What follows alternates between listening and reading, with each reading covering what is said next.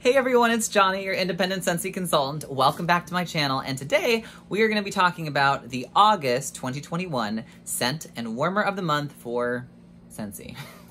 What else would it be for? Alright, so I just got this box today. Super stoked. We're gonna unbox it together, look at it. I'm very excited about this warmer. Little hint, if any of you liked the Dainty Daisy warmer or the Crystal Leaves warmer, this is another one of those warmers up your alley. So, if you are a Scentsy consultant, you can subscribe and opt to get the Scent of the Month kit or the Scent and Warmer of the Month kit. I chose to get the scent and the warmer because I saw this warmer and I was like, oh my god, it's my life right there. And you will see why, and we'll talk about it soon. But if you get this kit, you get a room spray, some scent stickers to sniffy and send out to people. You get a bunch of bars and a tester in our scent. Doo-doo-doo, it's purple, one of my favorite colors. Just kidding, it's my favorite color. And I'm wearing purple, and things are purple everywhere. Some flyers, and of course the warmer, which I'm not going to show you, but, well, I'm going to show you in a minute, but that's what comes in this kit. Let's dive in. So let me pull out one of these flyers, these handy dandy pamphlets, because we are going to talk about this warmer. We're going to smell the scent, which I've never smelled before, and all of that. So let's start with our scent. Our scent is called Vanilla Blackberry. All right, and this is in the fruity category. Let's talk about this before we get all up in arms about but we have black raspberry vanilla. This is blackberry. Black raspberry and blackberry are two different scents, even though they're similar. So, this is described as bold, fruity blackberry draws you in with an amber and vanilla finish. So, the top notes are bergamot, not a P, it's a B, red berries. Mid notes are pink jasmine and green gage plum. And base notes are amber, musk, vanilla, and cedar. All right, so yes, we have our signature bestseller scent was black raspberry vanilla. This is blackberry and vanilla, or I should say vanilla blackberry, so you don't get them confused.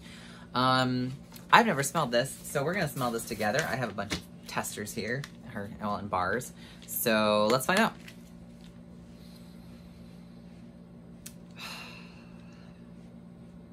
So it's definitely fruity. On first sniff, I get berries more than I get vanilla. And one of the things that I'll say is that it's a lighter berry scent than black raspberry vanilla. So if we're gonna use that as a comparable tool during this kind of dissection, this is a lighter, brighter, more berry scent, where black raspberry vanilla tends to be more of a deep, rich, sun-ripened berries. Yeah, this is like a lighter, fresher, almost dewier berry. It's still in a similar scent vein, though. I do pick up the, plum notes in this, and I do pick up the red berry notes, and I think that, combined with, obviously, the blackberry note, really accentuates the berry quality, and I do get the vanilla coming in, but it is more on the berry side of things. So if you're looking for a more vanilla heavy scent, I'm not getting it, at least not on the top of this. Let me see if I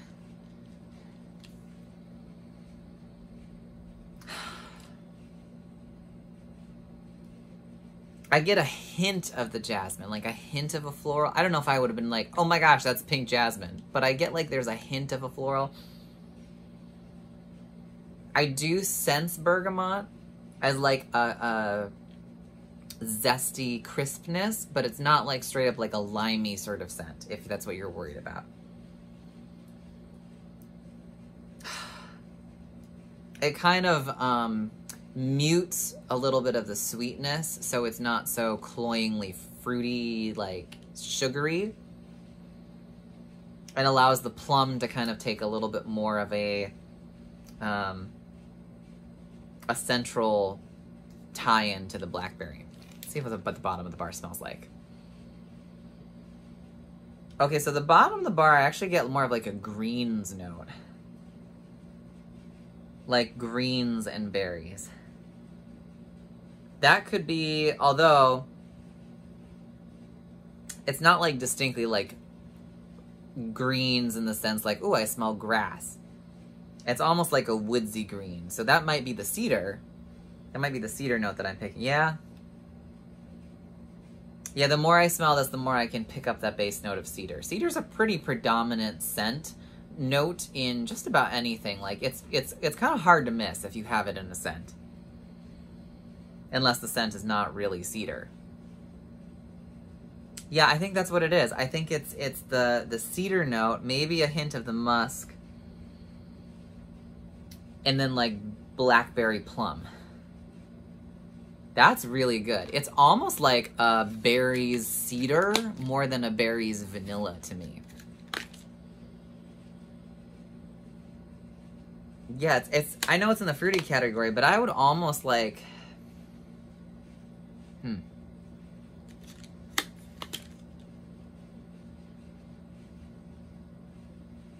The berry note in this is giving me like Just For You vibes. The winter scent that's like fir supposedly and like blackberry.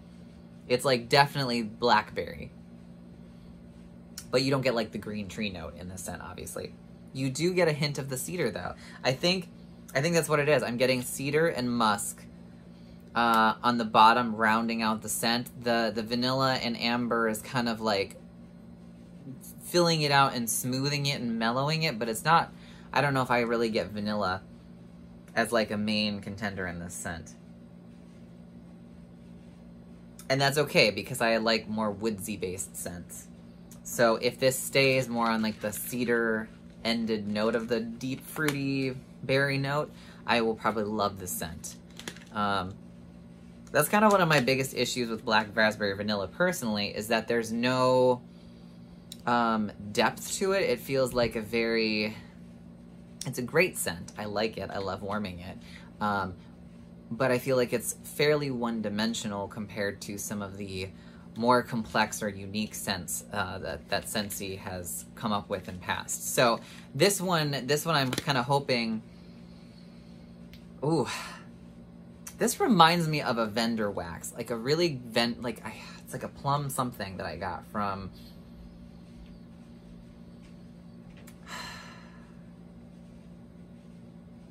oh, it's gonna drive me nuts. I've smelled something very similar to this from Destination Wax, and I like fell in love with it when I warmed it. So if it smells anything like that one, whichever one it was, on warm, this is gonna go in my club.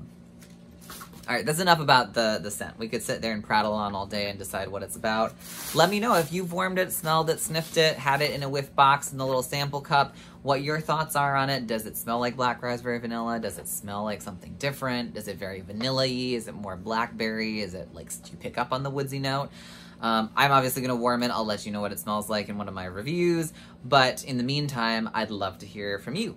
So, that being said, let's talk about our warmer, which is called Night Sky. I'm so excited about this.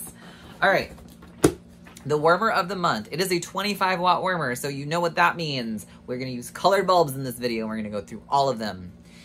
10 guesses as to, well, I guess there's only 5 bulb colors. 5 guesses to which one is my favorite colored bulb. All right. This is called Night Sky. It is a mosaic of hand-placed glass accents, shines in a stellar display that's as mesmerizing as the real thing. It's a 6-inch tall warmer. If you're familiar with our Dainty Daisy, like I mentioned earlier, it's basically a similar silhouette to that, if not identical. Although that one is a 20 watt warmer, this is a 25 watt warmer. And the from what I'm gathering is that the tiles on this one that are supposed to look like the night sky are iridescent, at least when you have the warmer off, which makes me even more excited because I like my shiny things. Now this warmer is going to be, during the month of August, it will be available for $54 US, and then while supplies last afterwards, it will go back up to $60 US.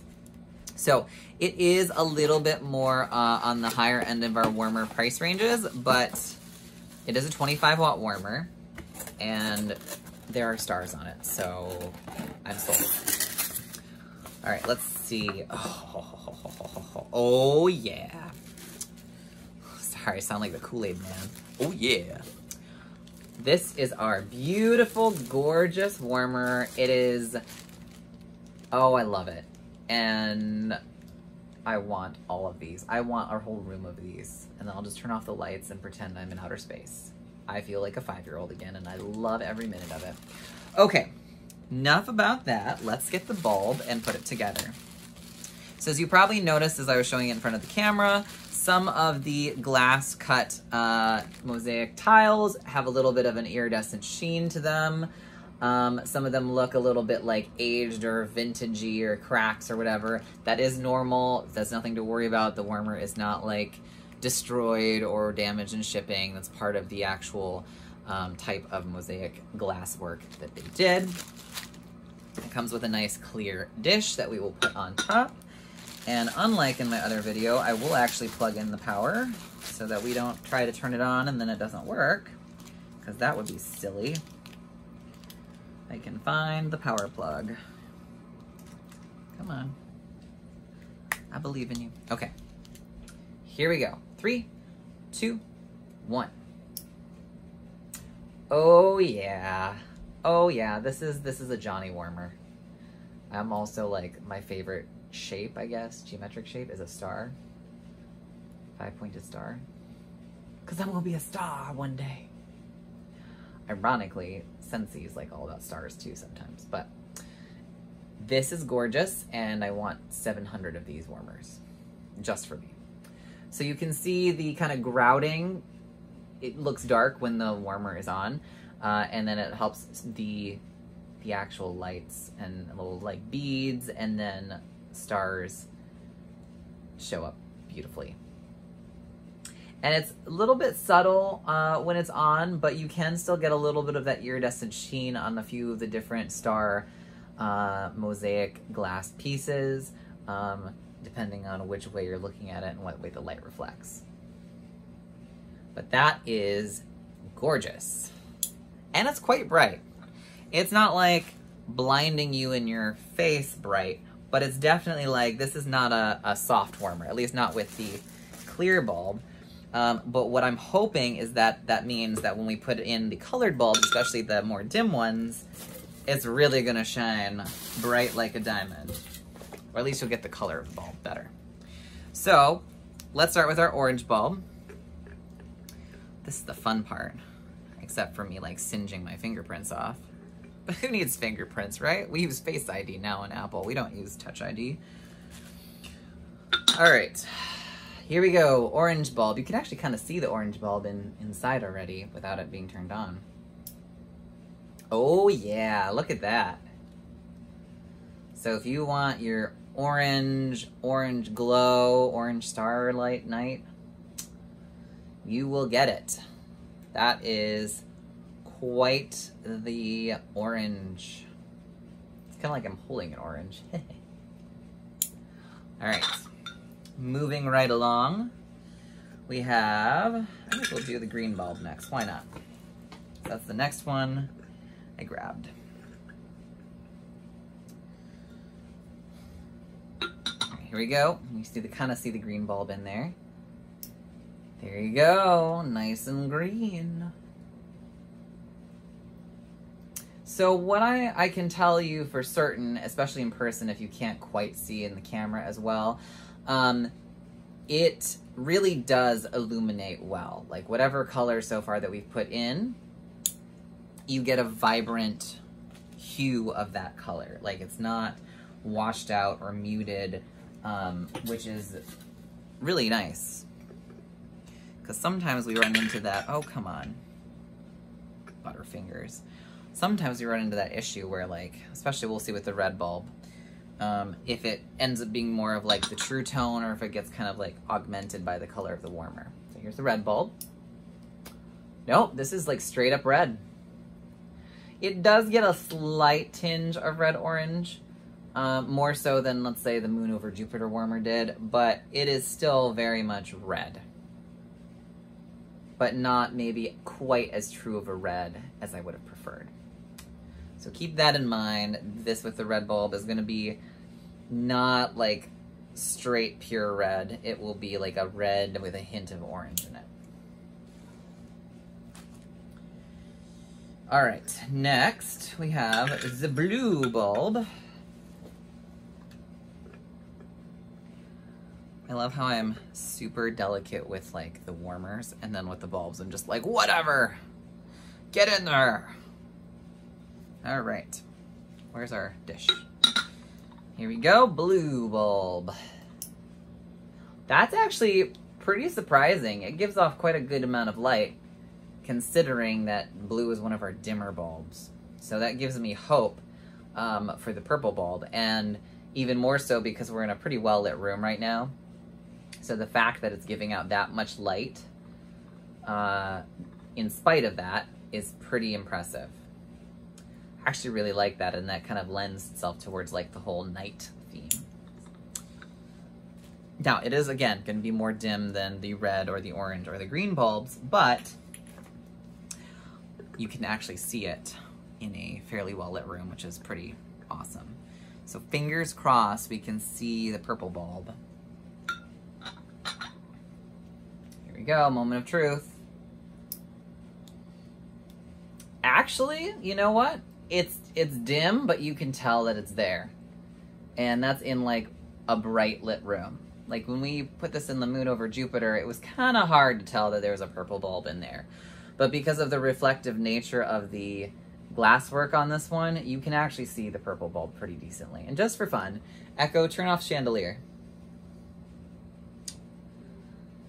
Just to give you an idea. Oh, this is gorgeous.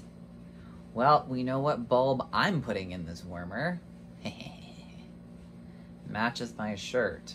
Hint, hint. That is gorgeous, and that would be great in a room where you wanted less of a bright light, but you still wanted some vibrant sort of color work through the glass beads.